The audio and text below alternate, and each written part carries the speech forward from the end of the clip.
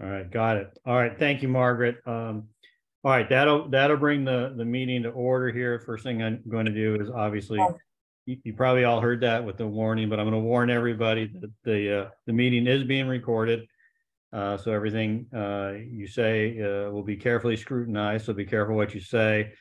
As part of our recording protocol, right, we do post it to our YouTube website after it's over so that other people can see what happened at the meeting that weren't present here too. So that's where we stand. And with that, I am going to do the roll call. So indicate if you're here. Margaret? Present. Corla is not here. Mandy? Here. Don? Here. Robert Tripp Jackson? Here. Angela? Here. Nicole? Here. Tina? Here. Matt? Present. Joe is not here. Sam? Here. Paul Webb? Here. Javier is not here. And Brad? Brad, I see you. Are you here? He's maybe on mute. I don't know. I see him on here, so I'm going to count him as present. Brad, I see you, but you're not responding. All right. So we're missing 3. So we have 12 people here. That's definitely a quorum. All right. And so with that, do we have, everybody's got the agenda? Does anybody want to make a motion to approve the agenda or any additions? I'll move to approve the agenda. Okay. Got a second from Paul Webb. Any discussion? Okay. All those in favor? Aye. All right. That appeared to have passed unanimously. Perfect. All right. And then we'll talk. I just want to approve that everybody's in favor of moving forward with this meeting by Zoom. And in that regard, I just want to let everybody know the latest update that I have is that I think that Zoom meetings have been approved through the end of February. And there's going to be a CPC discussion about that later this month. And then there's going to be further action by the city in February. So at least for tonight and next February, the next meeting in February, we'll probably be meeting by Zoom. After that, we'll have to see what goes on. Hopefully it'll get extended. But obviously there's still new variants of COVID. And so I think it's justified for us to continue to meet by Zoom. So with that, do I have a motion to approve us meeting by Zoom? Got a motion from Nicole, second by Angela. All those in favor? Aye. Any opposed? And Fred? yes. Can I just interrupt? That I'll accept that as a motion to approve by Zoom. But just as a comment for the Zoom meetings, and I know this group is very much in favor of Zoom meetings, so just keep your mind open. There is some great benefits to meeting in person. I've had a couple of meetings in person the last couple of months, and there's some off things that you get to touch on, feel different sentiments. You get to just collaborate better. So just keep an open mind, all of you. And I know we're doing fine on Zoom, but there are benefits to meeting in person. Thank you. Well, I guess you took the words right out of my mouth there, Nicole. So I really appreciate that comment. So I want to get a sense for what everybody else wants to do, because I'm flexible, and I know that a few more people are trickling into our office. We are having attorney dinner meetings where people are getting together, and there are meetings in person, and certainly I have to go appear in court in person. So it's starting to happen more. So I did want to get a sense for the board. I have Nicole's comment. How do other people feel about potentially starting to get back together in person, maybe in March or April? I'm okay with it as long as there is, open doors, windows, so there is, fresh air coming in and out. But a completely closed up room, I just think that we're asking for more people to get sick, especially if, a lot of elderly people. Yeah, and in that regard, we would probably be meeting at the library. That's where we've done it traditionally. So, and it's not super open. Go ahead, Don. Yeah, it will be interesting to see if the city settles or permits a hybrid form where people can plug in remotely or not. One detail in the way the interpretation that Sam forwarded to us was that it would be difficult for a member to participate remotely. So if, say, Fred were out of town on a business meeting, under the conditions they specified, you probably would not be able to participate remotely. And I would think that a member, particularly as a citizen, should be allowed to participate, maybe not vote, but at least be able to watch and to pipe up occasionally. Yeah, well, and of course it's been an advantage, right? When I've had to travel for business, right, and I can go to my hotel room and I can handle the meeting from wherever I'm at. But well, you can, but under the conditions they specified, you would have to specify. You would have to reverse, get permission well in advance. You could only do so a certain number of times a year. Right. You had to participate remotely. You had to be in our jurisdiction, not out of town. So, yeah. So I guess my point is that I guess I'm agreeing with you in that was a problem in that I'm not going to do that. So instead of doing that, I'm going to put Margaret in charge of the meeting. Go, Margaret. I was going to say, I think this is going to work out for the rest of our year here.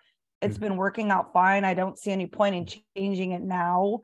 I think this should be a good discussion for the new board to decide which route they want to go, because we do have to plan a year in advance with meeting notices to the library too. And they've got so much going on right now. I know for one of my other groups, we're starting to meet at the library and their calendar's filling up pretty quickly this year. So I don't know, just something to keep in mind. But I have a quick question. Sure. Can you go live transcript? Because I don't know how to do that. I've never had to. And I know Paul Webb asked for it and a few others. Can you guys see the live transcript or anybody know how to do it? Let me see. I don't know how to do it. Okay. I don't either. I'm trying. I'll still play with it, Paul. Okay, All right. thank you, Mark. But if someone could let me know once you see it, just send me a quick message so I can stop trying to get it on here.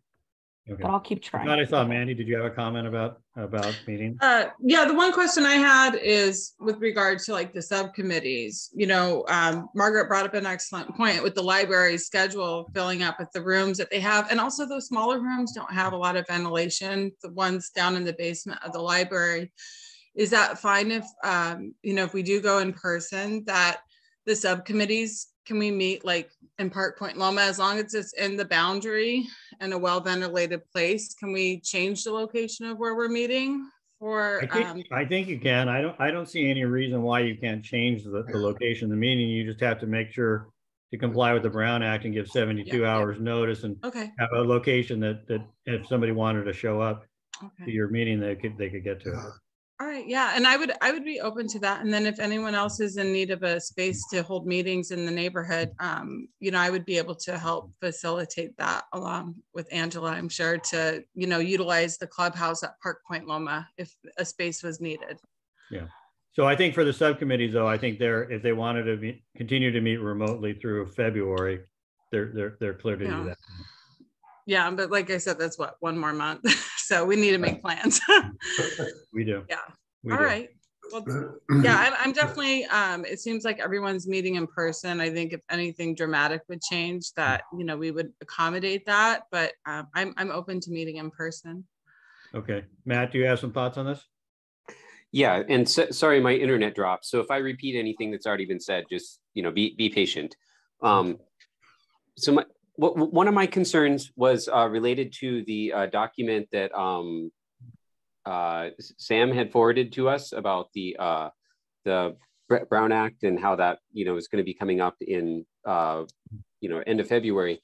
The question or concern I have is related to, you know, if we go back to meeting in person particularly for things like subcommittee meetings, it looked like there was potentially a requirement that these would be kind of hybrid meetings, right? So that people would still be able to attend for comment.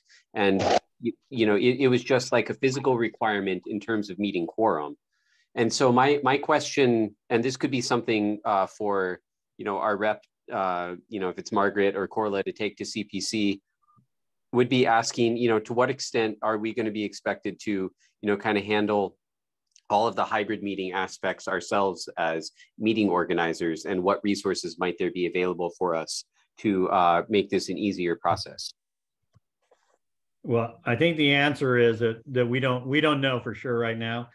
So that's not a great insight, but I don't expect that there's going to be many city resources given to us. So the question will be whether or not we have the resources, and that might be each individual subcommittee to do a hybrid meeting, or whether they would just want to do an in-person meeting, or if they were still allowed just do a Zoom meeting, because the hybrid one, at least from my perspective as a more computer challenged person, would be more difficult than either just Zoom or just in person.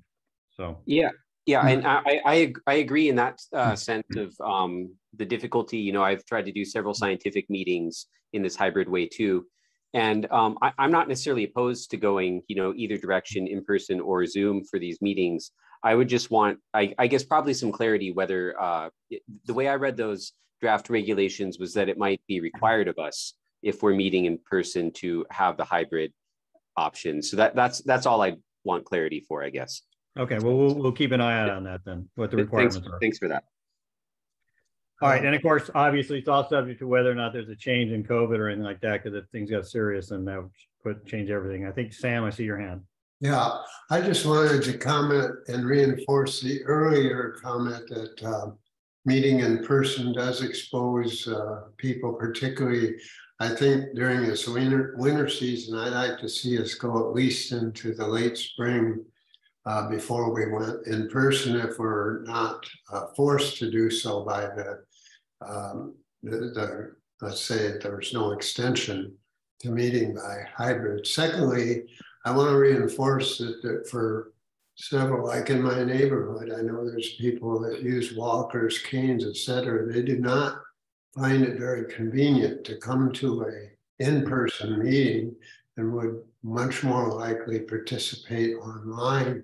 So I think the handicapped would be a little bit imposed upon if we went back to in-person meetings, but you know, that's my belief. Yeah, well, it's interesting. I mean, I think that, you know, that you have the Brown Act, and so we have to have the appropriate reasons to meet virtually, and there's a strong public policy about meeting in person. But the net effect of Zoom is, right, we've had hundreds and hundreds, if not over 1,000 people view our videos, which seems incredible to me, because I don't know who does it, but lots of people review what we do. And if we do it by Zoom, right, we actually get more public outreach, and we reach more people, and people that can't be here right now but can look at it later actually do it. So, you know, there's a strong argument that we get more public outreach this way than we did before. All right, with that, I think I have a sense of the board. I will keep you posted on that issue. And my recollection is that we already voted to approve at least having this meeting by Zoom. So we'll move forward to approval of the minutes. Mandy. I'll go ahead and put the motion out to approve the meeting minutes for November. Paul? You're muted, Paul. I actually have a correction to the minutes. Okay, go ahead, Paul. Item number 2 under the, I'm looking at 2 different computers right now, under the board initiated action items. Basically it's a typo. It says Paul, should read Paul originally seconded this. This is the second to last sentence on the page. It's just a typo. No scones were actually harmed in the passage of this item. All right, perfect. Thank you for those edits, Paul. I'll modify the minutes. Thank you. Any others? All right. With that, all in favor of the minutes? Yes. Any opposed? Any abstentions? All right, that passes 11-0. Good job, Mandy. Thank you. Thank you. All right, board officer reports. I guess I will start off. I mean, I appreciated Sam's comment earlier today because I was going to say that. I want to say welcome back, everybody, after the holidays. 2023.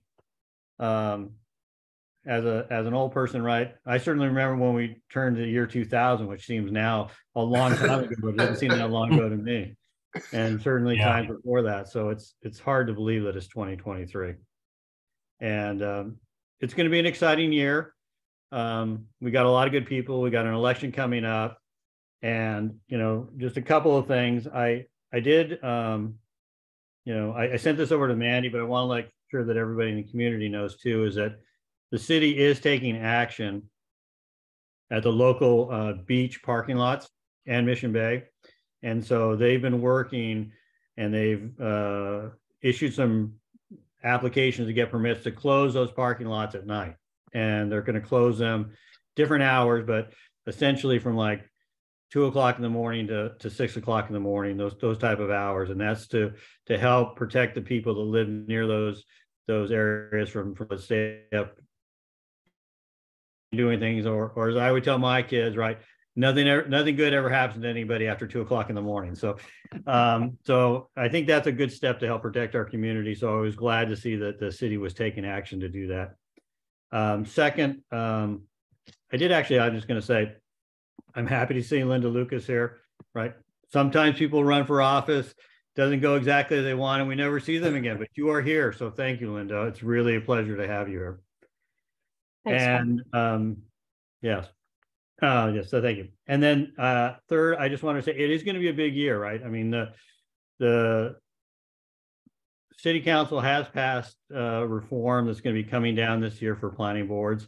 And by the end of the year, we are going to have to reapply for our status, just like every other planning board in the city.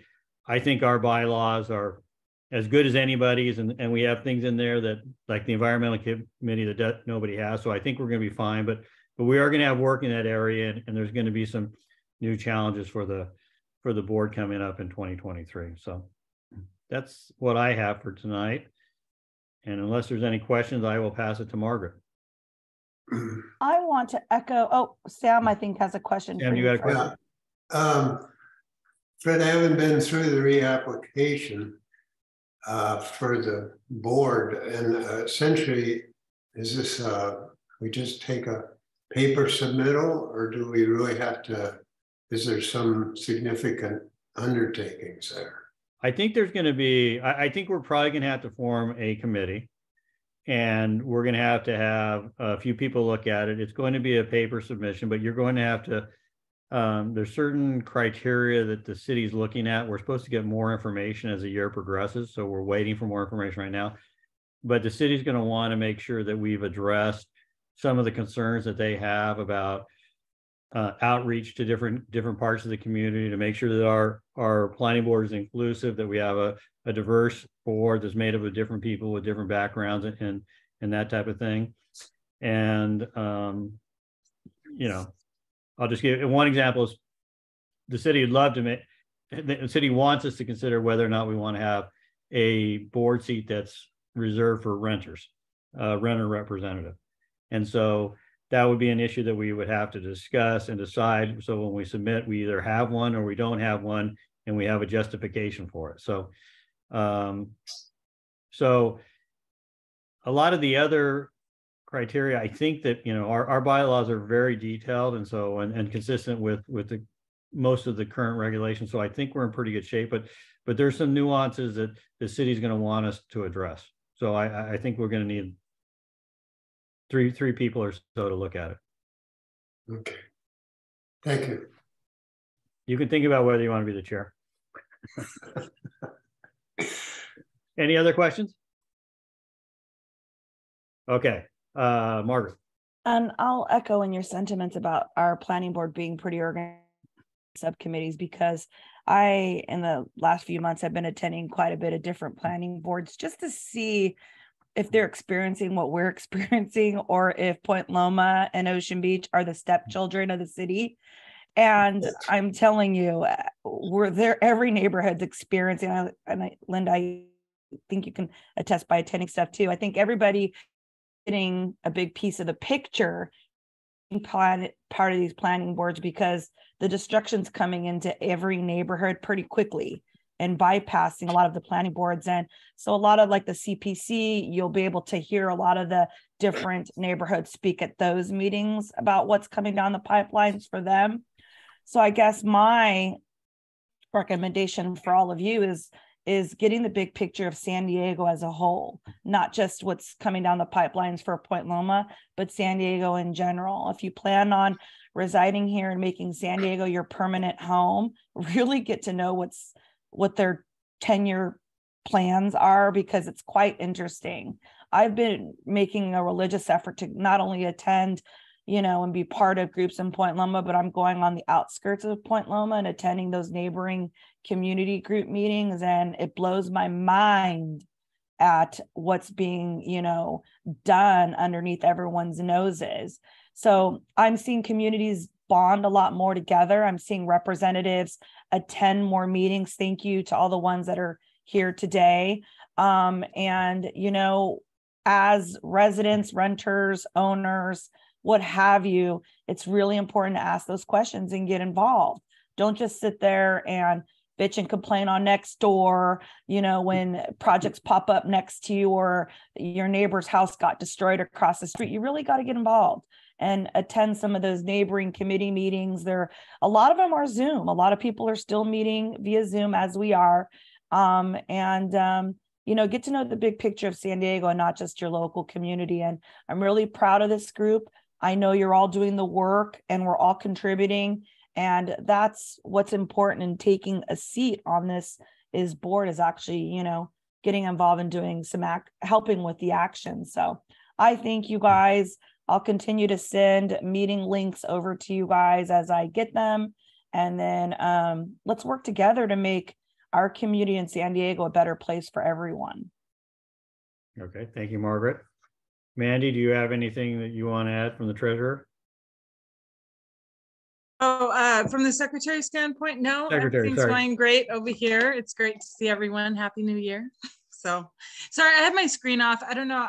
It's been glitching, kind of being weird. So that's why I don't have my screen on. So it's great to see everyone tonight. Okay, thank you, Mandy. All right, and then with that, we'll go to non-agenda public comment. This is where we invite speakers if they want to say something for 2 minutes. So I'm going to open it up. And so since I'm happy to have Linda come back, and I see your hand go up first, Linda, I'm going to let you go first. Thanks. I just wanted to wish everyone a happy new year. And to those who supported my candidacy, thank you. Thank you from the bottom of my heart. And while it was certainly disappointing, the outcome was certainly disappointing, I am hoping that we can all work together and the next 4 years are better than our last. So thank you. Thank you, Linda. Jack, I see you. Go ahead. Yeah, Linda, thanks for running. I now know just a small taste firsthand of what it's like to run for office.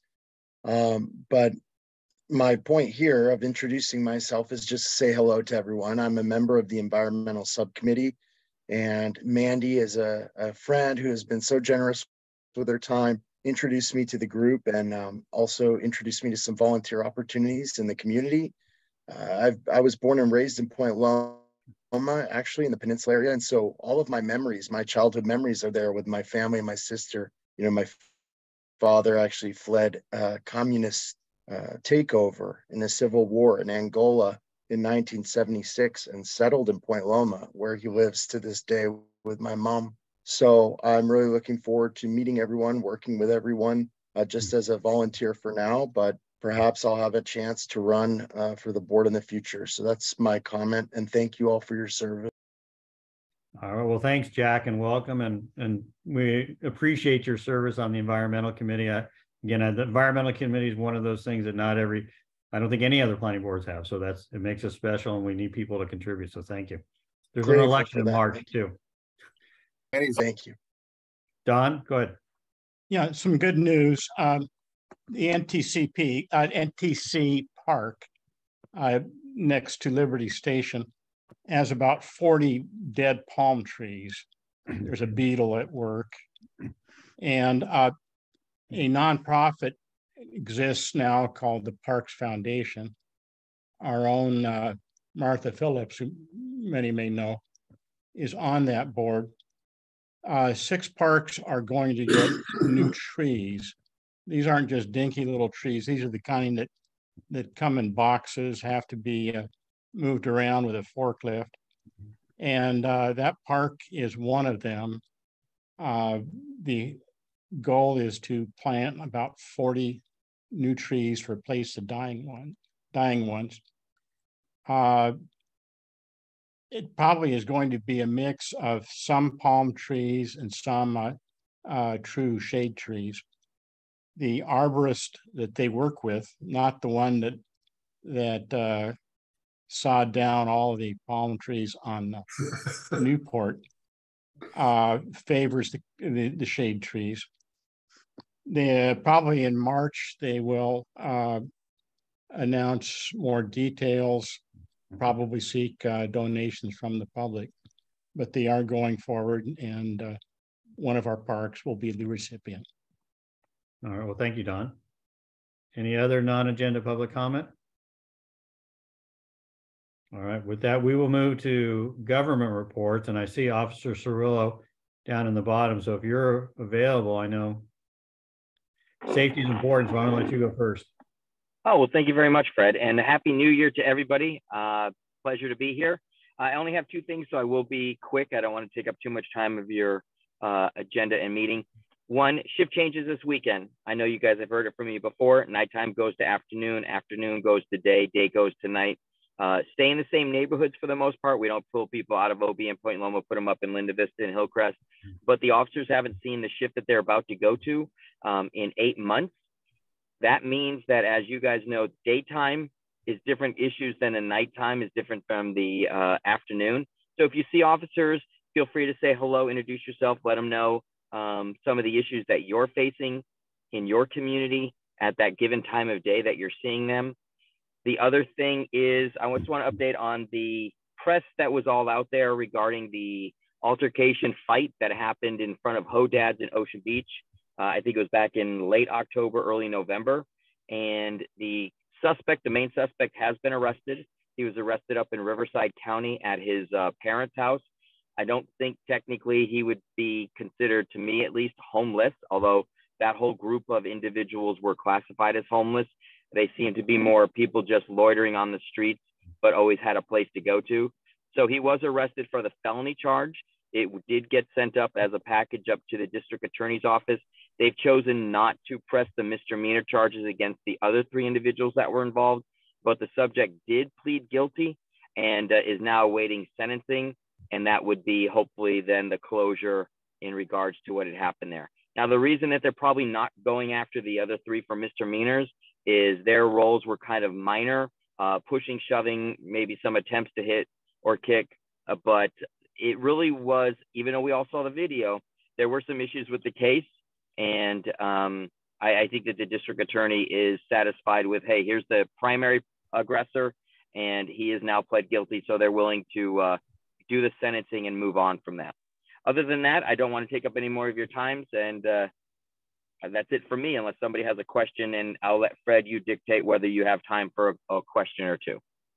Yeah, I think we have time for a couple of questions. I have a question. I read and have seen that it appears that we finally cleared all the Coastal Commission restrictions and the street vending ordinance is now in place. So is there any update as to enforcement with that?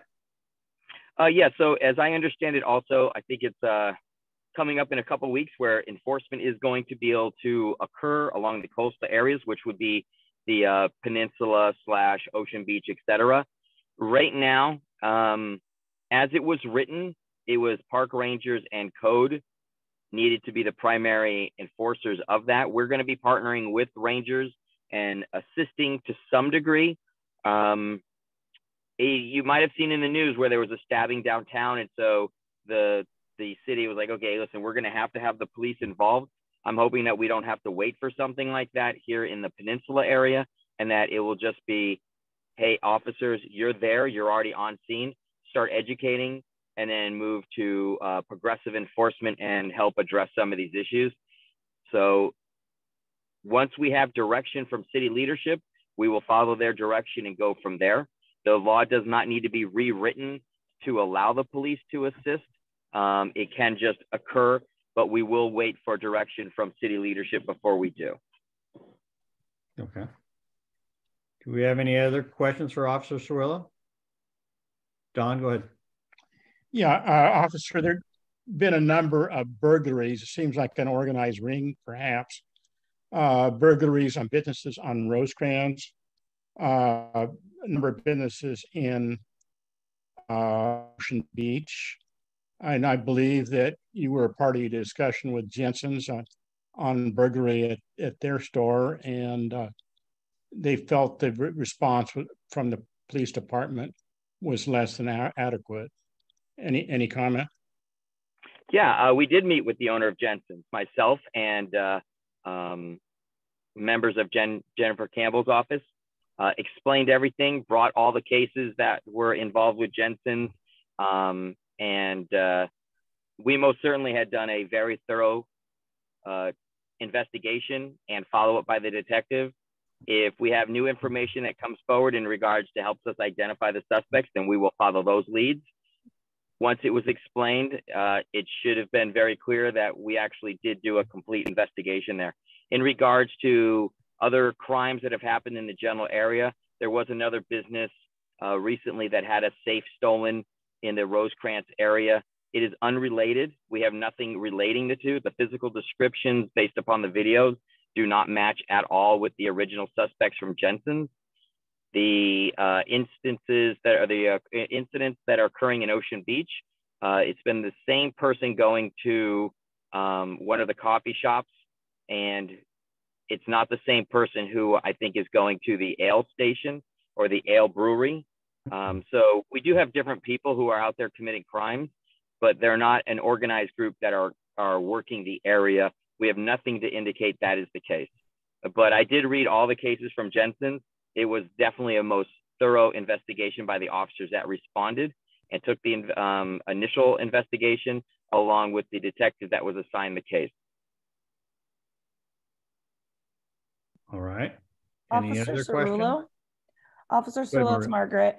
I've noticed a lot of the businesses down in Midway putting up little signs up in their businesses, which I think you and I have been a while ago talking about this, but they're starting to put signs up and hiring security in their malls, their little strip malls. And I think that's helping quite a bit with the homeless community and crime problem down there.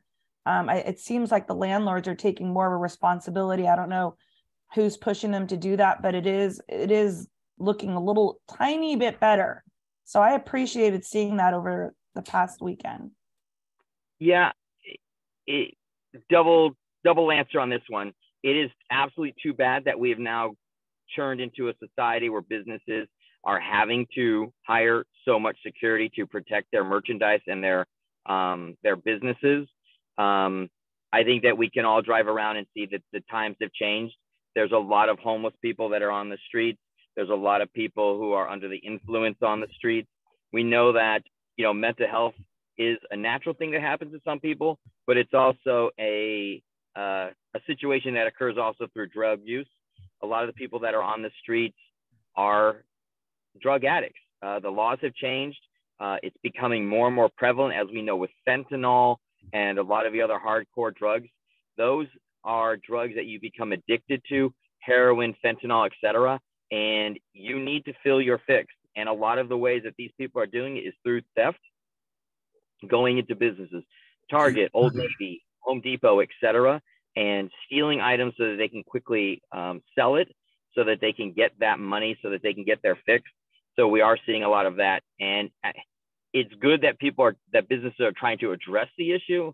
It's just too bad that we've now become a city where that's having to happen, and that they're having to put this type of expense upon their business, which means then it gets eventually parlayed onto the customer. And I remember, everybody was talking about, oh, Seattle's burning. Oh, San Francisco has these different apps for where, defecation in the streets, homeless camps, and needles all over the streets. We've always known that, LA has sort of a skid row. I'm sort of saddened at what I think we all do see a little bit more prevalently on our streets. Drive behind sports arena, drive along sports arena. You see it quite regularly. The panhandlers are starting to, show up in mass again along Rosecrans Street. And it's not just our areas. We're seeing it citywide. And enough that Bill Walton and numerous people are up actively speaking that something needs to be done about the homeless issue. There is a ripple effect. And really quickly, just to finish my comment, I wanted to say that I popped into the tent that Jennifer Campbell and Mayor Todd Gloria were really stoked about, because they thought it was going to help the situation in Midway. And I stopped by there during this recent rainstorm, because I was curious to see if they were going into there and utilizing that Midway tent. And the couple volunteers that were there, and I think there was like a staff member there too, said it had only been occupied like 5% during that whole like recent rainstorm. And also, I don't think it's gone over 10% occupancy. So the point of that tent too, I was hoping would help Midway, but it doesn't seem to be the case. So I don't know what the purpose of the tent was. So I didn't know that the occupancy was so low. I will try to get some information on that.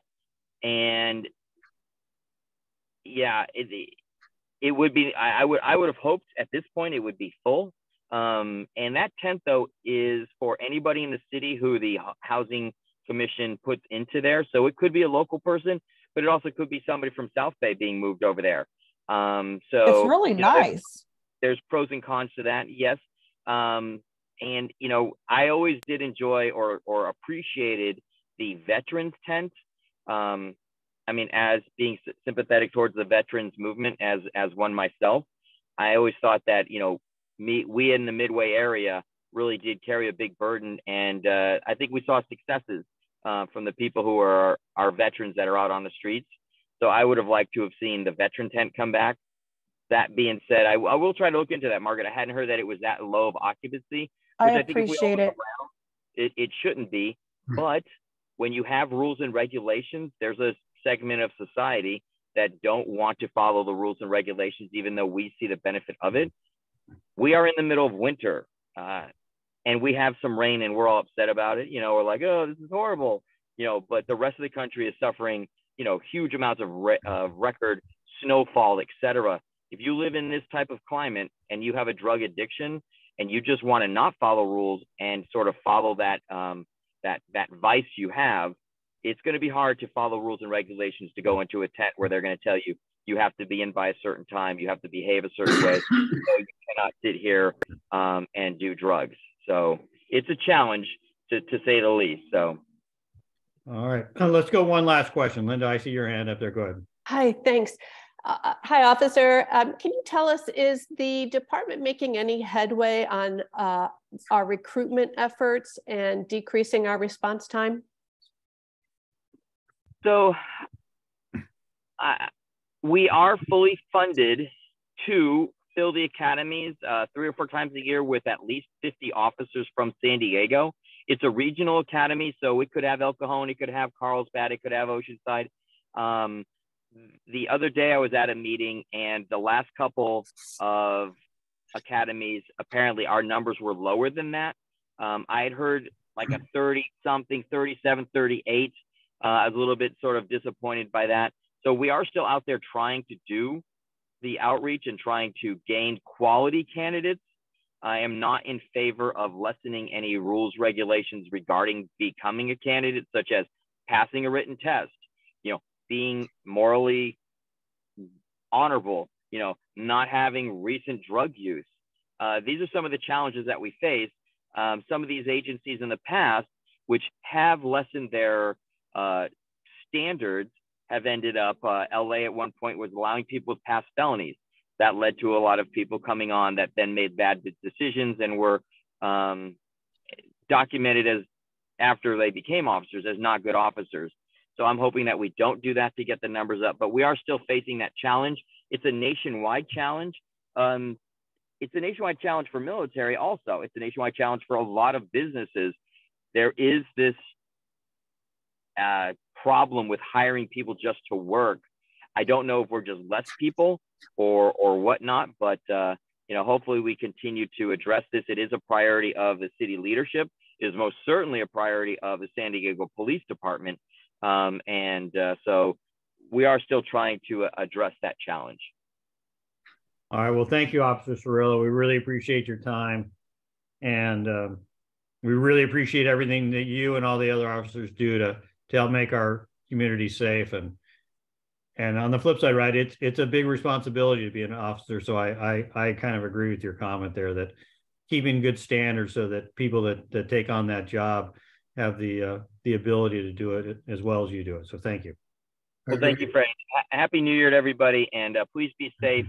And I hope to see you all next month. All right, good. Thank you. All right, with that, we're going to go over to District 2, Jen Campbell's office, and we've got a new representative, Randy. So we're going to why don't you go ahead and introduce yourself, and then give us a little update on what's going on in District 2. Yes. Hi, everyone. Happy New Year. Like Fred just mentioned, I'm the new community representative for Point Loma and the Midway communities. So I've been making my way around the different community meetings. So if you see me, I'm Randy again. I do have a couple of updates. Officer Cirillo kind of already highlighted this in the previous conversation, but the sidewalk vendor ordinance has taken effect in the beach and shoreline areas.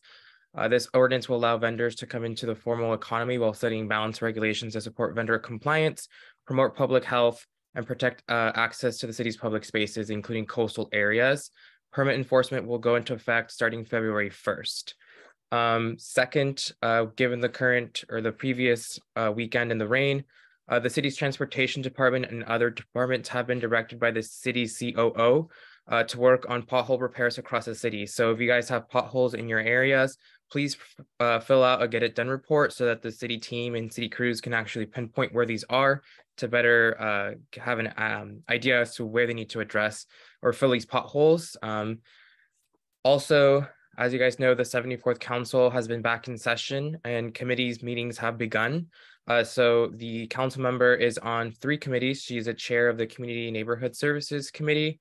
She's a member of the Environment Committee and a member of the Public Safety Committee. She will be working on those 3 policy areas for the year of 2023.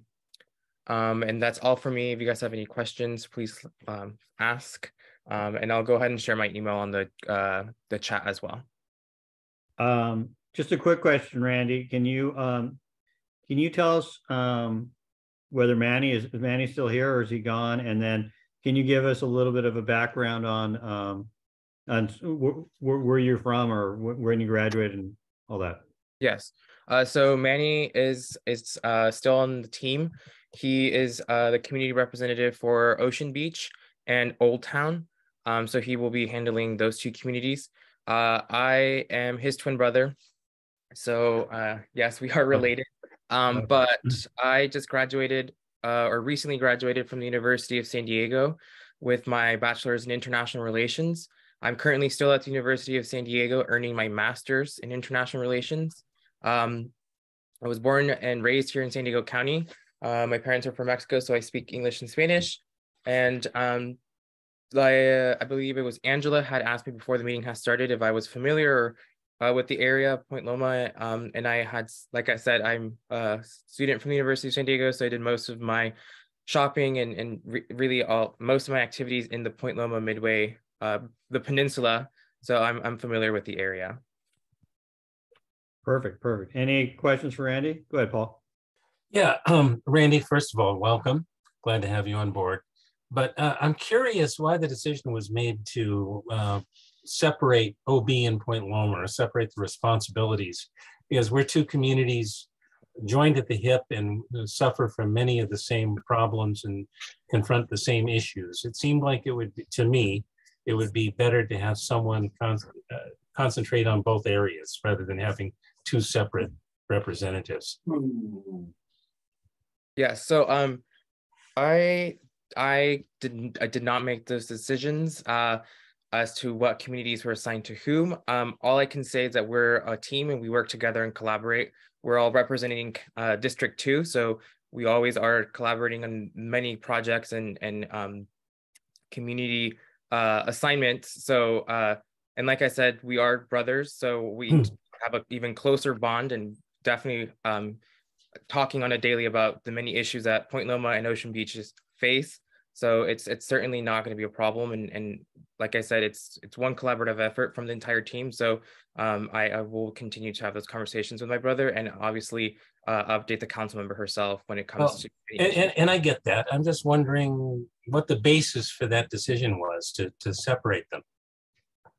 Again, is there a reason? I don't know what the reasoning behind that was. That decision was not made by me. Margaret, you got a question? Yes. Can you get back to us with an answer? Because I'm just curious as well. But I guess my question for you, Randy, is are you privy to our wants and needs for Point Loma, what our goals are? And if not, can we send you those? Sorry. And keep you accountable? The first part. Happen to know what our wants and needs are for our community of Point Loma right now, currently. What our issues are. Sorry, you cut out. I don't know if it's my internet, but I don't think you want to hear me. No, I've heard this part. No, I'm just saying, are you aware of our goals, our problems and issues? Because we've had them now for quite some time. Are you prepared to look into our goals and issues, get to know them, and report back to us on our updates? Yes, I mean, I've been in the position for a month now, so I've been receiving a lot of the feedback, and I've also made my rounds around the other organizations and committees like the Sunset Cliffs, Point Loma Association. Good. And so I've been familiar with what's going on in the Point Loma community. Awesome. It is my job and my responsibility to connect you guys to City Hall and vice versa. So I will be working closely with the issues that arise and making sure that they're addressed at City Hall. Thank you. I appreciate that. All right. Well, welcome, Randy. We'll look forward to working with you. And I like Manny, so I'm glad to hear you're still here. Yes. Thank you. Perfect. Just stick around.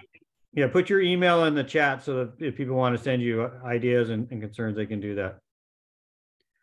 All right. And then from the State Assembly, we have a new representative, Margaret Doyle. So Margaret, we're honored to have you here, and we'd love to get a report from you on what's going on in the State Assembly. Thank you so much, Fred. I apologize. I'm in my car. I was having Wi-Fi issues where I was. This is not my normal office, I promise you. My name is Margaret. It's not often I run into another Margaret, so I keep thinking you're talking to me when you are, in fact, not. I work for Assemblymember Tasha Brunner-Horvath. We are new to the district. Previously, Tasha's district was the 76th. Up in North County, so Oceanside, Carlsbad, Encinitas, Vista, and Camp Pendleton. After November, with the election and the redistricting, we are now Assembly District 77, kind of like the country of Chile. It's really long and skinny, or California actually, really long and skinny down the coast. We still start up in Carlsbad, and we go all the way down through Coronado along the coast. So that includes Del Mar, Solana Beach, Encinitas, Carlsbad, La Jolla, Ocean Beach, Mission Beach, Pacific Beach, Point Loma, downtown, and Coronado. It's a mouthful. It's crazy. So I right now am in charge of the southernmost part of the district. Our district office is in Carlsbad, but I have a little leg up. I do live downtown, so I'm a little more familiar with the city of San Diego. Tasha herself is from Encinitas, born and raised. She started on the Planning Commission, went to City Council, ran for Assembly in 2018, and has been a really big advocate for transportation and mobility issues, women's reproductive health, and the big one right now for her is environmental issues, which I think, as I've been getting familiar with the district a little bit more, it sounds like there's a lot of concern for environmental issues. So I'm really excited to get to know y'all. I'll put my email in the chat as well. You can always email me or call our office with any questions. We're always here to chat with you. And then I do have a really brief update because this session, Tasha has been on it. She's already introduced 2 bills, one of which I think will probably be a little more relevant to you guys. So I'll start with the less relevant one first. AB 45 is the pelvic floor rehabilitative therapy bill. It's a mouthful. Basically, it's making pelvic floor therapy a standard of care for women after they have given birth, because right now it's not standard of care. You have to be prescribed pelvic floor therapy. Happy to answer any questions about that one. But I will move on to AB 47, which is our blue carbon bill. So it requires that for large developments in coastal zones, which, spoiler alert, our district has a lot of coastline. Large developments in coastal zones and coastal areas have to contribute or develop new blue carbon projects. Not a science person, I can give you a very, very surface level update about blue carbon, and then I will send you the fact sheet. Blue carbon is basically, it is carbon that is captured from the environment in kind of the way that trees filter through greenhouse gases and carbon dioxide. Certain types of seaweed can do the same thing. Like I said, not a science person, but I can get you some information if you so require it. Happy to answer any questions for any of you guys, and I'll put my email in the chat as well. All right. Well, Margaret, really appreciate the update. And I'm just going to ask Matt, who's our scientist. Matt, is that blue carbon explanation? How does that sound to you? Yeah, as a scientist, so son of a aquatic plant biologist, yes, Margaret's right. Good job, Margaret. Good job, Margaret. God. Oh my goodness, I'm so scared. Thank God. Go ahead, Paul. Yeah, I would also add, in addition to things like seaweed, it's also wetlands, mudflats, bogs, peat bogs, anything that really takes the carbon down into the aquatic environment. So you were right, Margaret. We're definitely interested in that.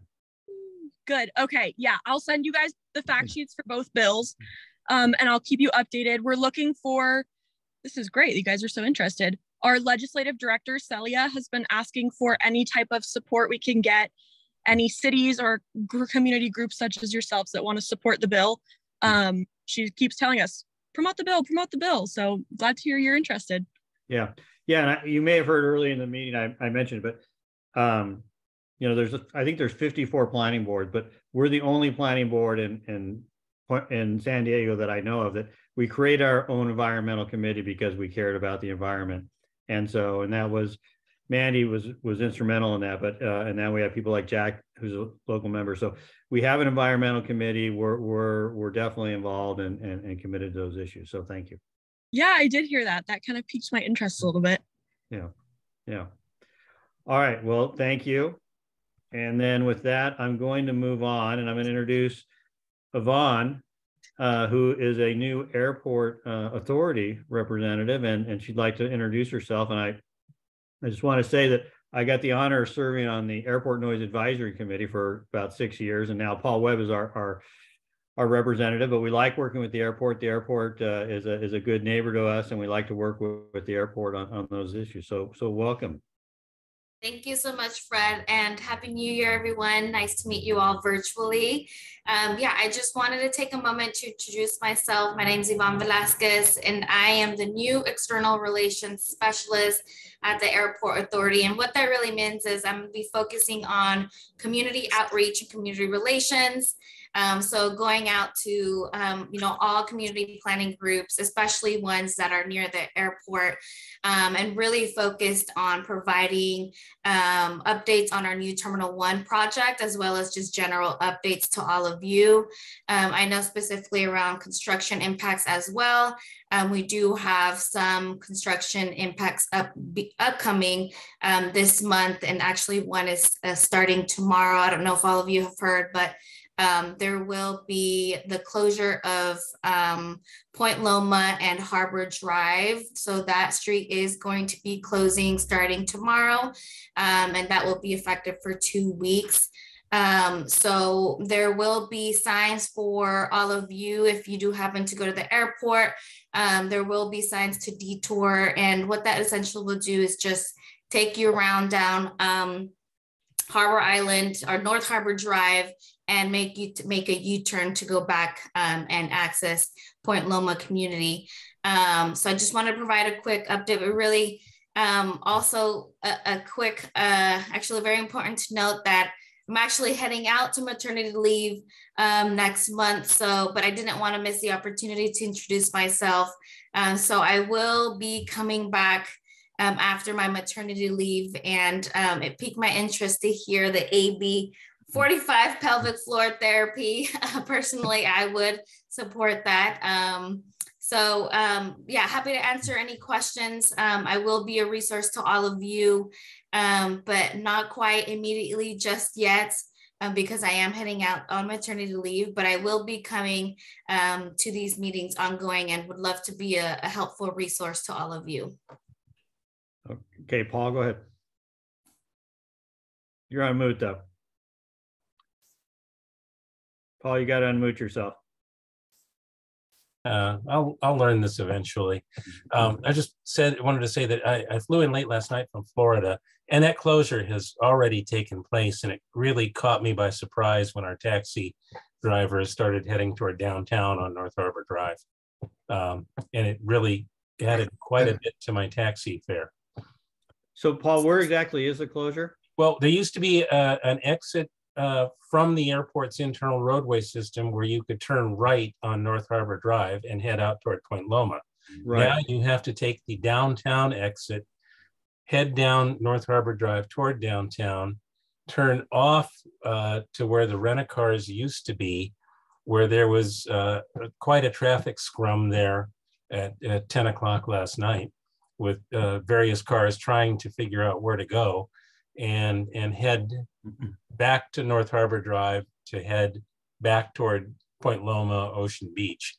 And there was, for having that big of a change, I was startled that there was no traffic control or informational signage or anything. But our cab driver, of course, knew because he's been experiencing it. But so it could work a little bit better on traffic control there. Yeah, it just affects if you're leaving the airport and you're trying to get to Point Loma. Yes, as far as I know. Okay, well, I just drove home on Harbor Drive and you go through pretty quickly. So go ahead, Dawn. It's if you're exiting the Terminal 1 exit to Harbor Island, Point Loma. If you're exiting Terminal 1 and you're used to turning that, like he mentioned, into the exit to Harbor Island, Point Loma, that's closed for constructions because we're taking down that bridge. And so vehicles leaving Terminal 1, they'll need to use that downtown exit. Well, this was actually leaving Terminal 2. The same thing occurs. Oh yeah, Terminal 2 is also being impacted. That started around earlier this week. But there will be also Terminal 1 passengers will be affected as well starting tomorrow. Some informational signage would be very helpful. There was really nothing. And Yvonne, how long do you think this is going to last? Oh, sorry.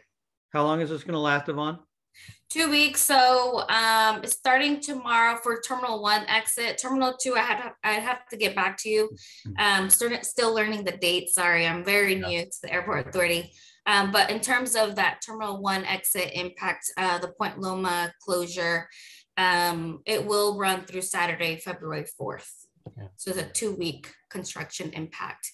But Paul, I do appreciate that feedback. That's certainly why I want to continue to attend these meetings and report back to our teams to see what we could do on our end. Yeah, go ahead, Don.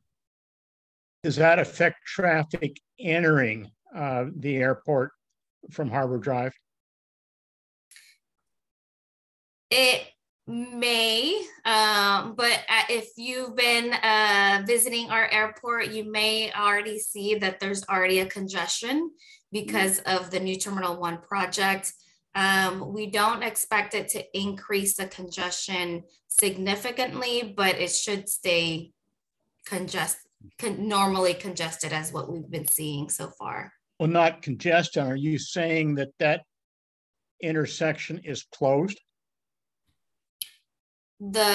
Which one? I'm sorry. If you were on Harbor Drive and you want to turn in to the airport to go to Terminal 1, are you affected? No. So it's if you're exiting Terminal 2 and Terminal 1. No, entering. Entering, you should be able to enter the airports with no issue. what they've done now with Terminal 1, you'll see like a curved roadway to get into that. You will see that there's congestion normally there, just because of, there's just a lot of construction happening, but there's no closures to the entrance of the airport.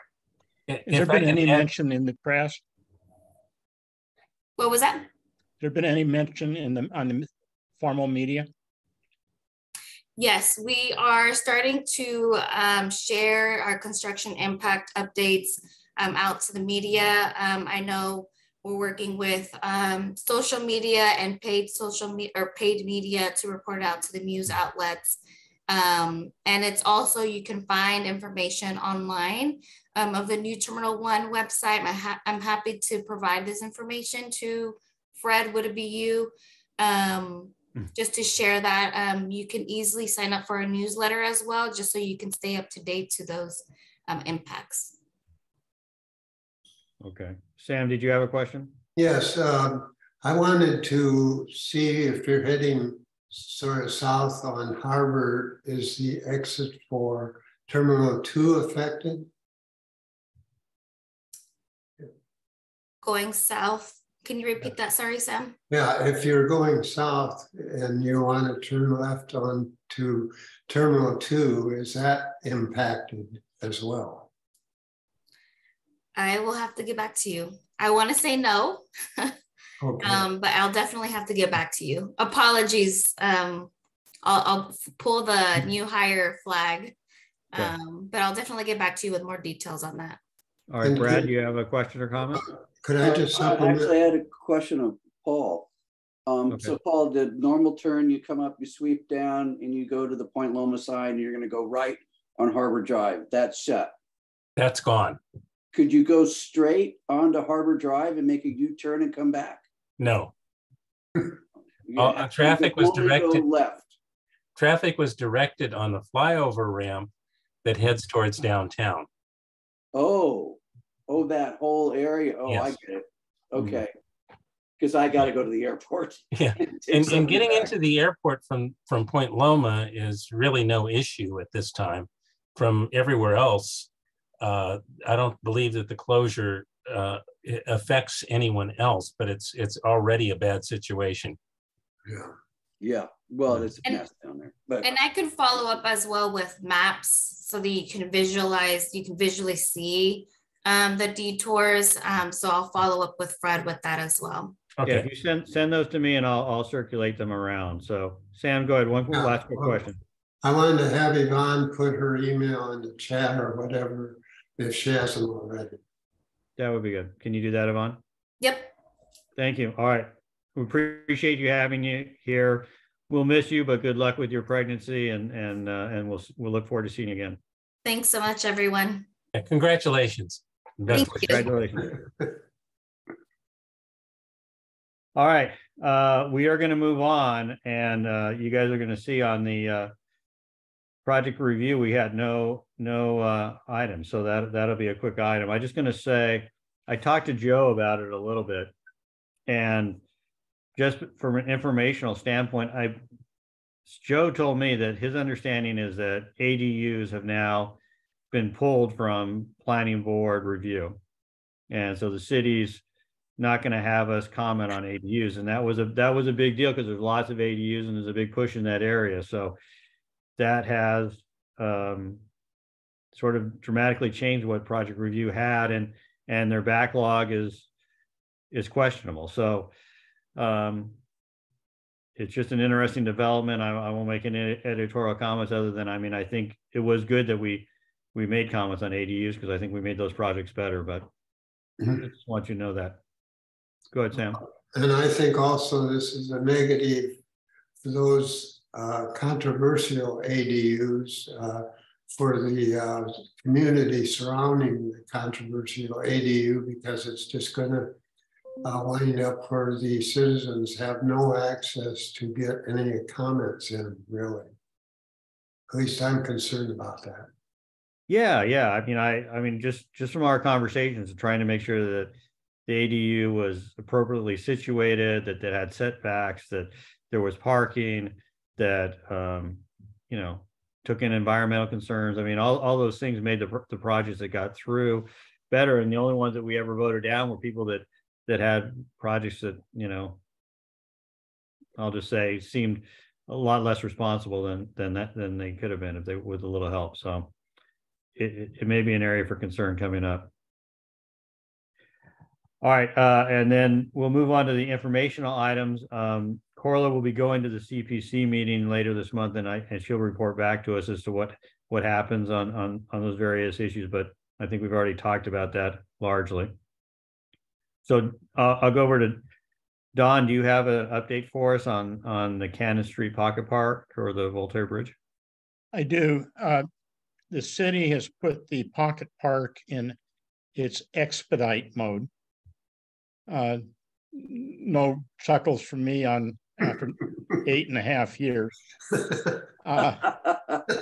But I'm told that if the bids come in at a reasonable amount, that's an if, construction could begin this summer. How many bidders are, how many proposed bidders are there for that? I don't know the number of bidders or the amounts, but my understanding is they need to get at least 3 bids. Okay. That is typical for a city project, yes. But anyway, that's good news, Don. Great job, and I really appreciate you. Okay, and on the Voltaire Street Bridge, I haven't connected with Joe, and the department is receptive to this application. We need to get our paperwork in. Okay. Thank you, Don.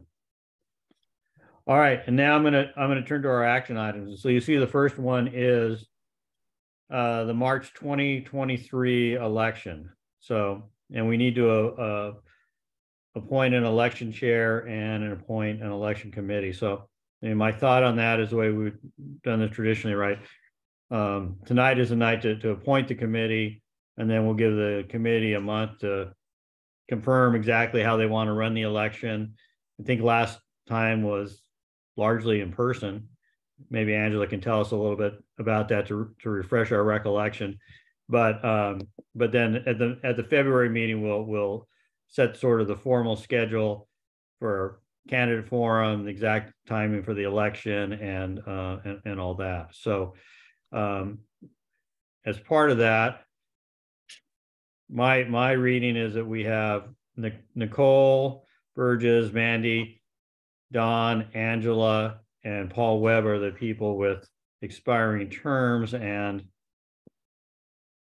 out of that group, I don't really know what anybody's going to do, but I believe that Don has been on for 9 years, so he may be termed out. So that's just a testament to your service, Don. But so it sounds like we'll have one opening for sure, and depending on what everybody else decides to do. I plan on running again. Same here. All right. Well, Angela, you can't be the election chair then. So typically before we vote on it, the election chair goes to the first vice chair, which would be Margaret. But Angela, can you just remind us how we ran the election last year? Well, we put out notices on, everywhere that we could think of, next door, the website. We announced it at various groups. And then we set up a time at the library to come by and cast your votes. And we just had in-person voting? Yes. Okay. Okay. And that seemed to work pretty well, I thought, last year. Mm-hmm. Okay. It did.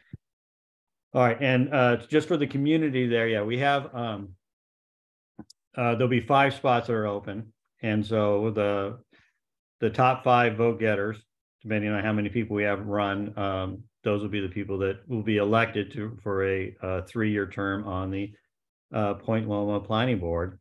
And currently, the way the bylaws are written is that you need to have attended at least one planning board meeting to be eligible to run. And so I'll mention that for anybody who's watching this on the video. The people that are here know now, but so anybody who's here, Eric Law, anybody who's maybe thinking about running, you're qualified because you've been in a meeting. And typically we vote to allow that if people attend the candidates forum, we'll also count that as a qualifying event. But that's one of the prerequisites to run.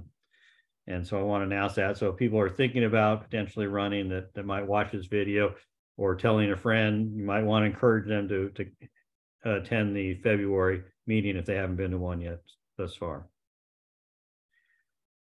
So with that, I guess I'd open it up and ask Margaret whether, as the first vice chair and you're the person that gets to be in charge of the election, are you willing to step up and do that?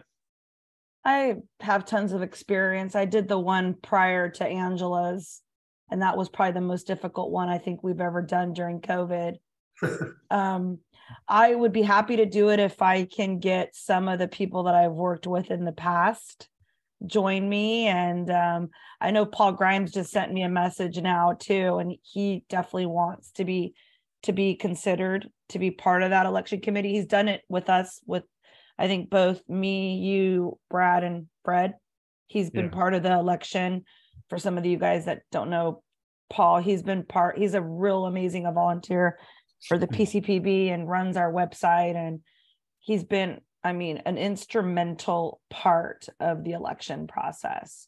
So I definitely want him to be part of the committee. So I'll do it, but I would really love if Brad would be willing to help because he's gone through it already. He knows how to do it. And Fred, I don't know if you can help. I know you've chaired it as well. And I would just like to have a little bit more of experienced people that have done it already, so we don't really have to reinvent the wheel.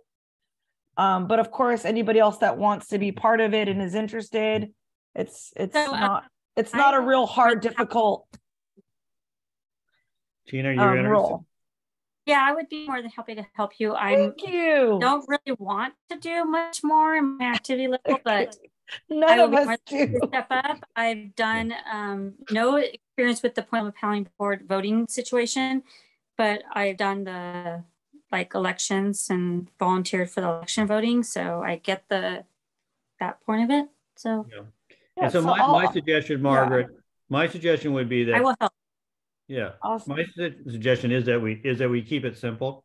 Yes. And the time before we needed it, right, that was COVID, and we Yeah. had mail-in ballots, and we had the whole, it was a nightmare. So I think that we had a large turnout, and we just had people go to the library where they could come and drop off their ballots, and that seemed much simpler.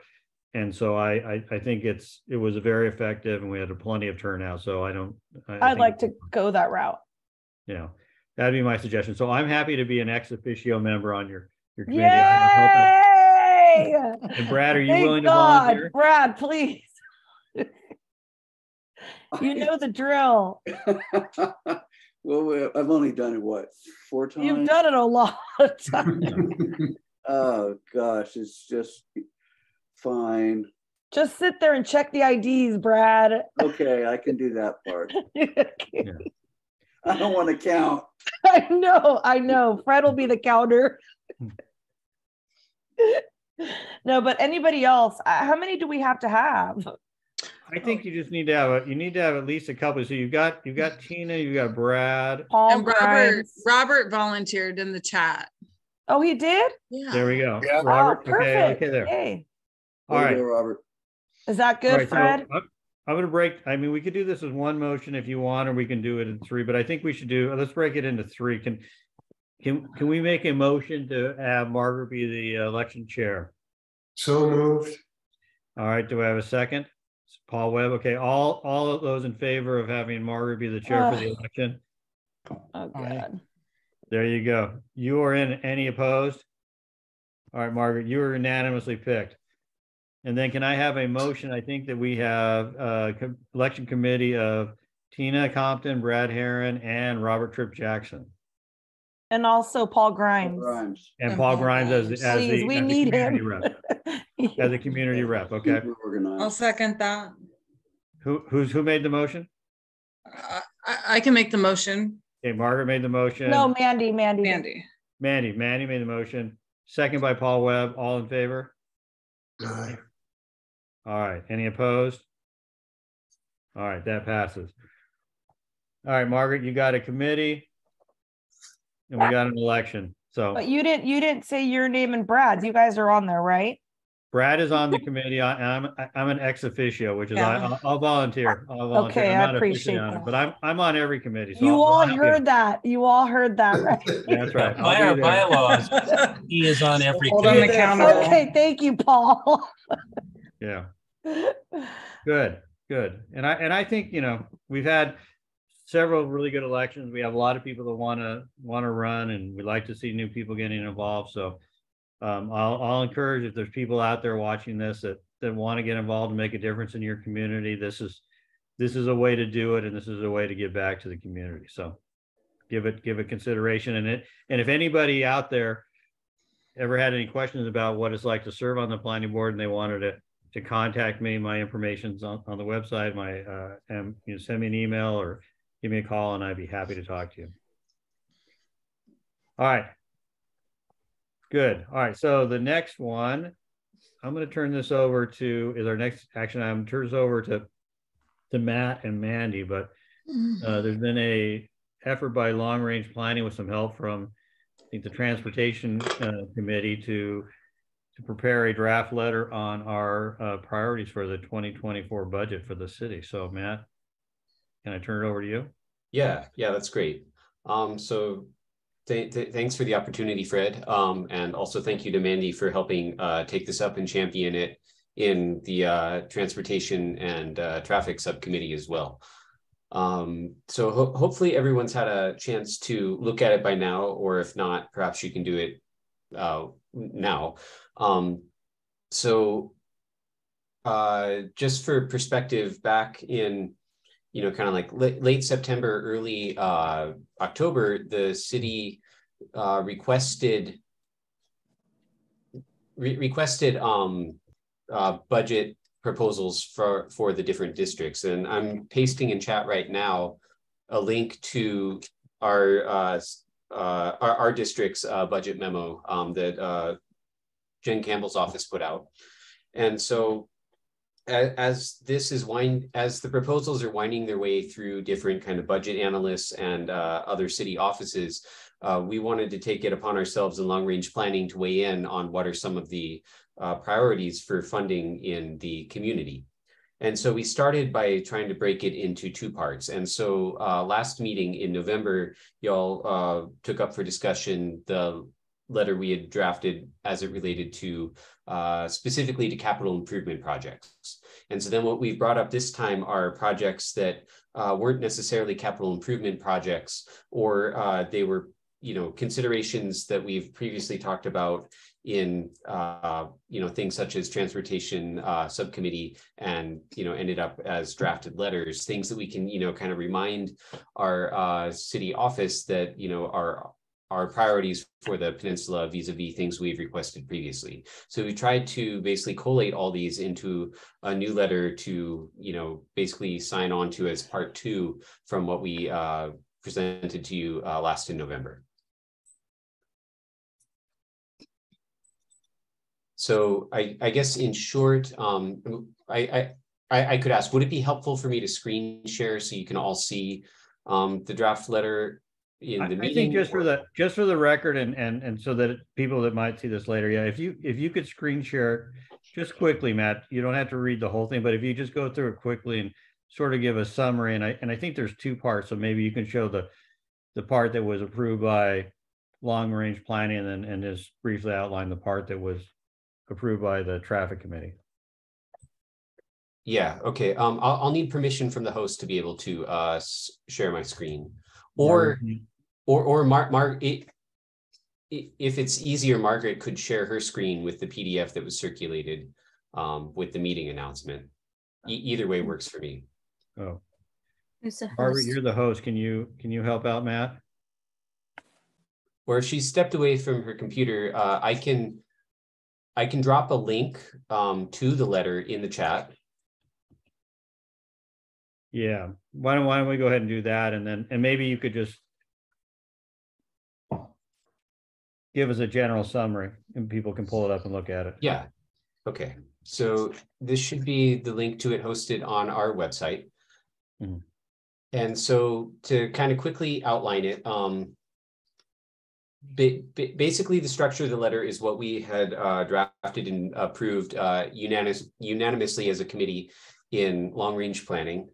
And so everything in black text in this letter was what was approved coming out of long range planning. Then everything in blue text is supposed to represent what was added when the letter was taken up in transportation and traffic subcommittee, where it was also unanimously approved, if I recall correctly.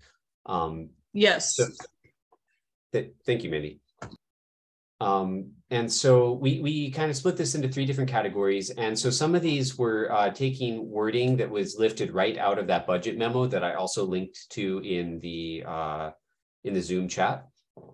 So what we were hoping to do, because we didn't have time to weigh in and give suggestions to D2 office before they submitted this memo, we wanted to basically reiterate things that we saw in the memo that we thought aligned with our priorities here in the Peninsula, and then also add a few new things. And so items that have an asterisk next to them are ones that were not originally in the D2 budget memo, but the majority of them were things that have been discussed by this board previously, and we've tried to incorporate links such as when it's appropriate to a letter that the board has already voted on and approved.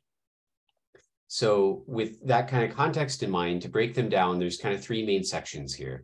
And so one of them relates to service items. And so the street sweeping program was one item identified in the D2 memo to basically try to increase the funding allocated to this. And we wanted to, make a couple suggestions specific to the Peninsula, and also point out a letter that we had approved back in our meeting in March of this year. We also included things such as vegetation encroachment on bike lanes, public safety, and parks and environment concerns. And if anyone has questions, we can kind of dive into these more, but I'm just trying to highlight things at a, top level now. And so then our next section were related to traffic safety items, which again, were drawn straight from the list of the budget memo itself, or here were items that we have previously discussed as a planning board and approved such letters. So for instance, we have things like the intersection improvements at westbound Sports Arena Boulevard in West Point Loma, West Mission Bay Drive bridge connections, Froud and Voltaire flashing beacon, the Scott Street traffic and pedestrian safety request, Case Street design, or basically intersection kind of redesign at Catalina, Santa Barbara, and Hill Street. Looking at the Nimitz and I-8 traffic safety request, and then also traffic calming and safety improvements to Nimitz and Evergreen. And so then the third category was Loma street improvements. And so these cover things such as repaving. And so some of these we had, taken up and championed before through this board, such as Oleander Drive and Oleander Place. This has been something the community has brought to our attention multiple times. And so that we were pleased to see that had made the budget memo, and we wanted to just reiterate that, if cuts have to be made later, we want to see this remain a priority. So things like Oleander Drive and Barnard Street, as well as Valeta Street between Camulos and Famoso Boulevard. And then we also wanted to add Evergreen between Canyon and Talbot, and Warden between Bob and Valeta.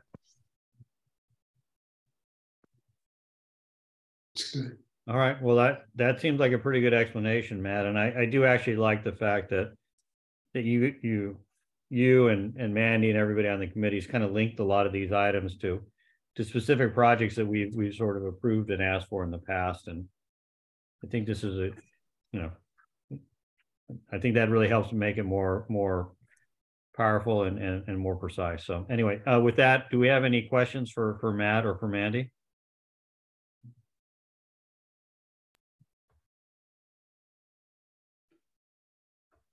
No questions? Okay. Any comments? Nothing? Robert has his hand up. His hand's been up. Robert, do you Yeah. have a question? Oh, Question. I'd have my hand up.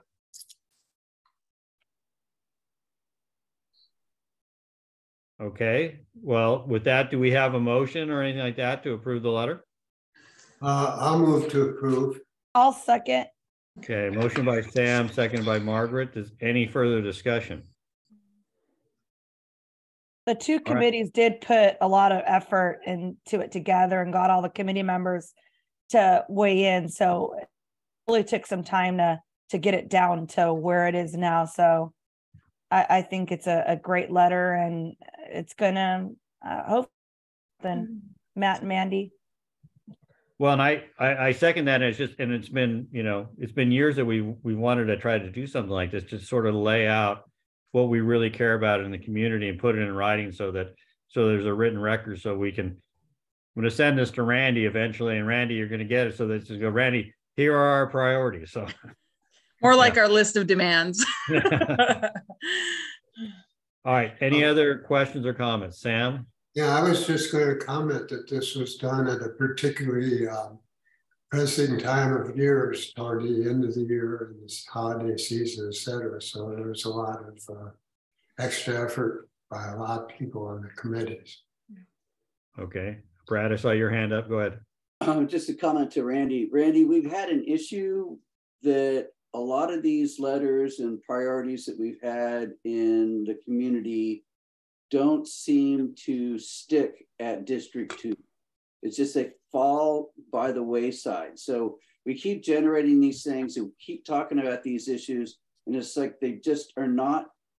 You need to have a historical memory of what transpires here, and the things that we want done should, at least if they don't get done, at least they'll have a master list and have this stuff on there, and then line it out when it finally goes away, like Don's Park at 10 years from now. Yeah. So anyway, just an FYI. It'd be nice if you guys, if we're on the same page. All right. Any other discussion? All right. Well, then, time to vote. I guess that I will do a roll call just to be formal here. But all those in the either vote in favor or against the letter. I'm starting with you, Margaret. Yes. Mandy. Yes. Don. Yes. Robert. Yes. Angela. Yes. Nicole. Yes. Tina. Yes. Matt. Yes. Sam. Yes. Paul. Yes. Okay. Yes. Brad. Brad, are you a yes? I'm like Paul, I'll eventually get it. There you Yes. go. 2, 3, 4, 5, 6, 7, 8, 9, 10. Okay, 11-0. It passes. Great job, guys and women. Great job. All right. Okay, that brings us to our last action item, which is related to West Point Loma Boulevard and Nimitz. Mandy, you're up. Yeah, fine. Save the best for last, right? Good evening. Yes, we did discuss the right turn at the intersection of Nimitz and West Point Loma Boulevard. We did discuss a few mitigations. We had it for a discussion at last month's meeting, but we just didn't get around to it. There's a lot going on in the community. So I did share it with the group. We are asking for a variety of mitigations to help with the right turn when people are heading northbound on Nimitz and making a right turn to West Point Loma Boulevard. There's this crosswalk there. And there's been some issues with visibility. It was recently mentioned in the news. That's what brought it to our attention. We weren't able to reach out to any neighbors because they didn't identify them in the news segment. But we did come up with a really good discussion about things that we'd like to recommend for the city to be seen there. And so the first one, at the discretion of the city, we respectfully request the following: additional signage to alert drivers of the crossing area, to have pedestrian crossing striping be painted on the street leading to the crossing area, rumble bumps installed before the crossing area, an installation of a raised crosswalk. And then one of the recommendations we had asked for was as well an installation of a street light over the area to promote visibility of pedestrians in the dark. Those were just some of the mitigations that we recommended and approved. It was a unanimous approval in traffic and transportation. And so at this time, I'd like to go ahead and open it up for group discussion. I just had a question. What's the installation of a raised crosswalk? What does that sort of mean? That would be like a concrete, you know, think of it as like a big speed bump that would create a big, you know, a speed bump, a raise. So it would consist of concrete for the, you know, for the material of that. There wouldn't be any like lighting installed along like any track lighting, but it would create like a big speed bump. Okay. Okay. Any questions for Mandy? Brad? Are you asking for all of these to be done, or the suggestion that we would like all of these, but because if you predicate the lighting, it'll never get done, as we know, right? Yeah. I mean, if it has to be included, I mean, are they going to be able to pick and choose what they do? Because I agree with you that something needs to be done there, but in the letter, we list that these are the mitigations that we would like to see, and we leave it up to the discretion of the city. Oh, okay. To make All right. that just, you know, because again, you know, that common question of, hey, we're not traffic engineers, and we don't want to pigeonhole the city into these mitigations that may not work well. So that's why we've kind of created the letter as, hey, these are some possibilities, but leave it up to the city to make that decision. Fine. Good. Thank you, Brad. Any other questions, comments? How about a motion, Mandy? All right, well, I'd like to make a motion to approve the letter as is, to send those recommendations to the city to improve the intersection of northbound Nimitz at West Point Loma Boulevard. I'll second. Got a second by motion by Mandy, second by Angela. Any further discussion? I just want to add that this letter as well took a lot of constructing and comments and feedback, and it wasn't just written up one time around, it kept going back and forth. So we did, as that committee, do a lot of research, and it's again really well written, and I think it'll hopefully make a difference. All right. You know, it's raining. Yes, I know, it I can sure hear is. it. It's boring. It wasn't on the I'm like- fourth. It wasn't on the forecast. No, I thought we were done with it. Brandy, what's up with that? I have no idea. All of a sudden I'm hearing it's pouring down. Yeah. Okay. All right. All right. With that, any other comments? Yeah. All right. All right. We're time to vote. Margaret. Yes. Mandy. Yes. Don. Yes. Robert. Yes. Angela. Yes. Nicole. Yes. Tina. Yes. Matt. Yes. Sam. Yes. Paul. Yes. Brad. Yes. All right. 11-0. Congratulations. I do Good letter. appreciate the support. And I did want to just mention, at our last meeting, we did come up to the discussion of Rosecrans. That stretch of road is such a long stretch within our community. And so being that it's our last meeting with the current board that we have before the election, we've voted to make Rosecrans our only priority for our next traffic and transportation meeting. I am going to request Muska Lake to attend if she's interested in, and just see if there's some opportunities to have the community come out and voice what types of mitigations they would like to see improve that stretch of Rosecrans. So that will be in February. And just really quick, I'll reach out to the traffic subcommittee on this, but it does fall on one of the holiest of holidays, Valentine's Day. So if any of the sweethearts have any plans, we can move the meeting to another day so that we can accommodate those plans as well. So. All right, Well, Brad. maybe love you, Mandy.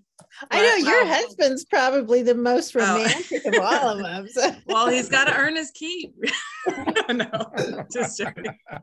I'm just joking. And Randy, I want to say thank you, welcome. I met him at the Sunset Cliffs meeting earlier this week, but I have to say, I feel like I'm watching Freaky Friday, because I just, you look very, you're a twin. So it's like, is that really Randy? Or are they just playing a game with us? Randy, Brad. They're keeping us on our toes. Yeah. Thank you, Randy, for staying through. Yes. Yes. Big kudos for that. Thank you. All right, Brad, you got a comment from Andy? Yeah, just an anecdotal comment. You may or may not know, I take my father to his medical appointments, and he lives just south of Talbot. And twice in the last month and a half, I've made it from that location to the freeway without hitting a light. Wow. All the way through, because of those computerized lights. So and there's a lot more lights than when I was a kid because of all that Liberty Station stuff.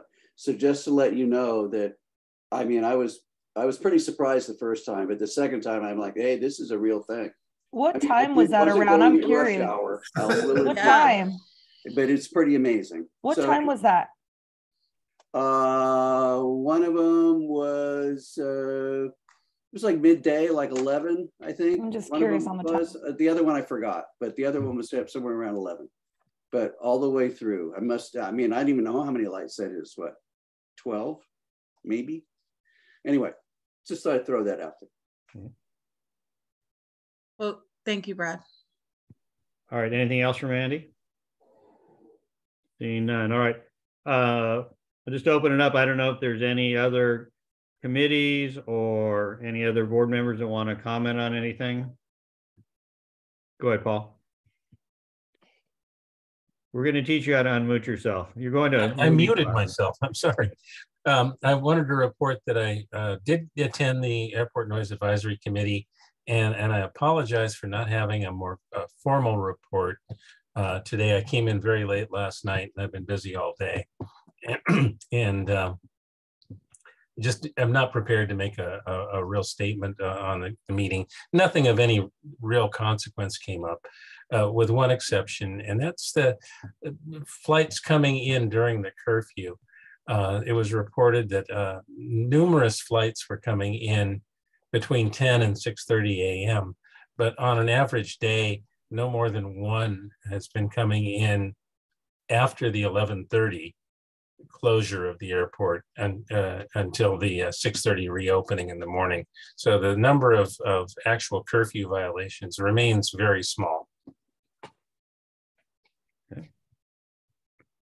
And I think that's pretty good too, Paul, because just, with the weather that they're coming in westbound, that's when I know I live in the flight path. So yeah, so do I.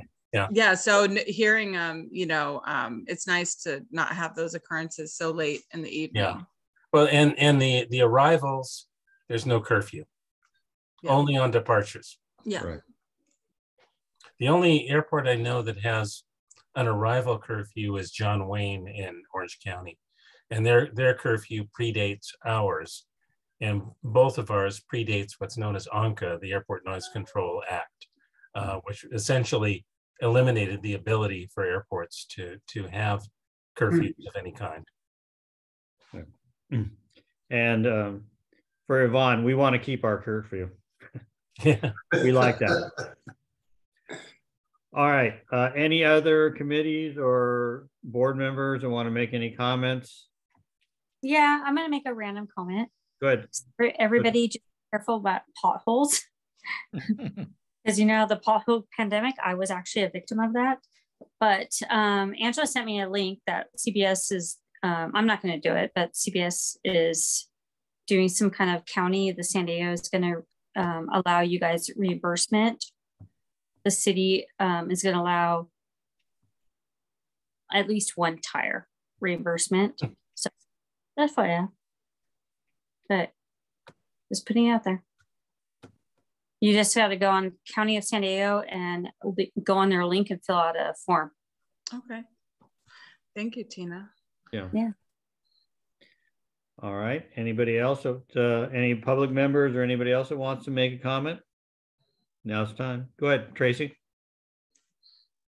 Hi guys. I feel like I haven't seen any of you in months, but I've added a number of things to my plate, so I apologize. I'll try to be brief here. So all of the Ocean Beach Town Council events for the holidays went off swimmingly. We were really excited to be able to do them again for the community this year, and I hope that you made at least one and came out and visited us. The Ocean Beach Town Council is in the process of elections. So if you are an OB Town Council email recipient / member, you will receive a ballot shortly and be able to vote for your town council members. I am running again. Ocean Beach Planning Board is also going to be doing its elections in late February and early March. So keep your eye out for that posting as well. I know you guys are also going to be having your elections too. And as far as the San Diego Arts and Culture, I just got an email saying that there's going to be a new grant opportunity for artists and cultural practitioners to creatively increase awareness of local issues. There will be an application that will become available on February 15th, and it's going to focus on supporting artists and cultural practitioners that develop artistic content that will increase local awareness of public health, civic engagement, climate, and social justice.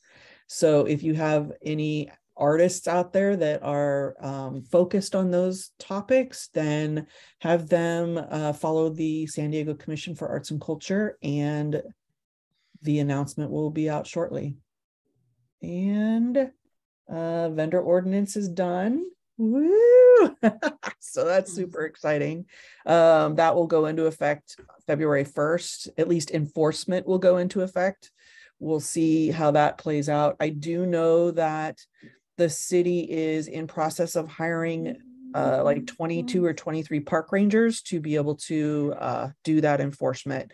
And we've been kept updated. The town council has been kept updated on the progress of that. So hopefully there will be enough enforcement possibilities and we won't have problems with vendors anymore.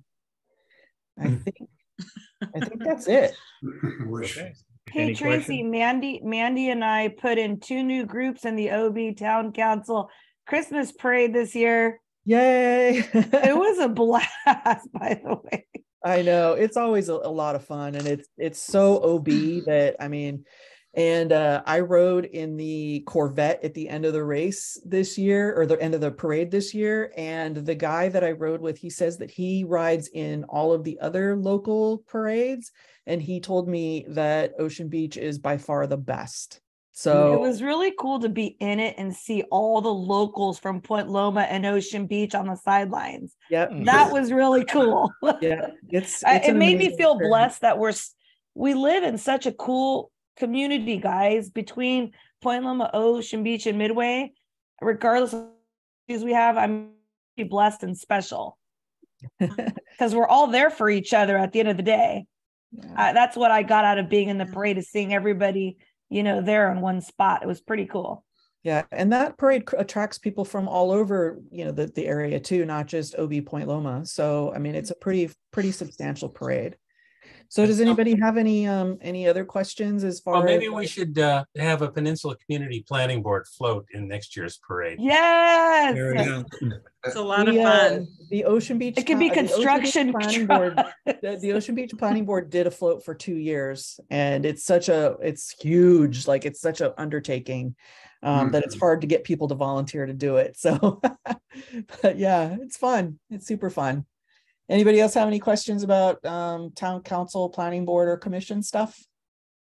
I see Nicole's hand. Nicole, do you have a comment or do you have a question? I have a quick comment, and just as we wrap these things up, and Margaret as a liaison between all the community groups, and Tracy, thank you for all your work there. Just a quick question for OB and Peninsula and these committees that we have, is that we actually don't let outside community members join those committees, and it's a little bit unfortunate, and so something that hopefully we can take into consideration over the years, because we want to work all together, but yet we're not really allowed to.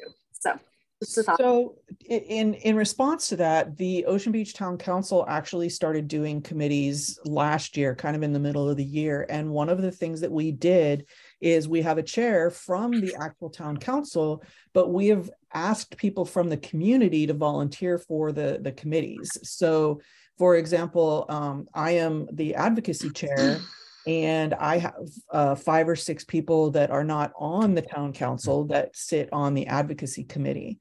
And I've found that it's really interesting and good, because you get more of a perspective and not like this echo chamber of ideas. Right. I'm more specifically talking about the planning groups, because like no way people cannot sit on our traffic committee and we can't sit on OB and vice versa. So just something with our bylaws. Yeah, so. I agree with that. It is something with our bylaws, and I think, I mean, the bylaws are written so we do have community members, but the community members have to be part of our boundary, which, you know, certainly is an argument that, right, we want local people in Point Loma helping out on local issues in Point Loma, as opposed to people necessarily outside. But go ahead, Mandy. Oh, I just wanted to also let everyone know that I am throwing my name in for the town council. So I'm going to be running for one of those positions as well. I work with Tracy on that advocacy subcommittee. I'm one of those subcommittee members. And I have to say, I've really enjoyed working with the town council and just getting to know everything that they do for our community. Just, you know, the parade. I got to participate in the toy drive this last Christmas, and it was really uplifting to see the work that they do and all the community stakeholders that come in and fill in the gaps and just, you know, make our community a better place. So I am throwing my name in there as well. So don't be switching on us now. Oh, I'm running for both. I'm just adding more. I'm really grateful that Mandy's going to run. I think that we need her perspective on the town council for sure. So I'm looking forward to it. I think you're a shoo-in, but I'm not going to promise anything. Is the town council not zip code related or territorial related? 92107. Yeah. You have to be 92107. Yeah, live or own a business, right? Correct. Yeah, one of those two things. Oh. Yeah. Yep. And I would encourage you all to run, because, you know, right now, no offense to millennials, but we have a skewed town council that is very millennial heavy. And I would love to get some people my age or older to kind of balance it out a little. I'm just saying, I love my millennials. I really do. I love them. They've got great ideas and they're really upbeat and positive, and you know, they're good souls and good people, but I'd like to have a little bit more balance going on there. All right. Well, there we go, guys. I think that's going to bring us to a conclusion. So I want to thank everybody. It was really good to see everybody. I missed you all. Welcome to 2023, and we will see you all in February. Yeah. All right. All right. Have a great night. Take care. Bye, guys.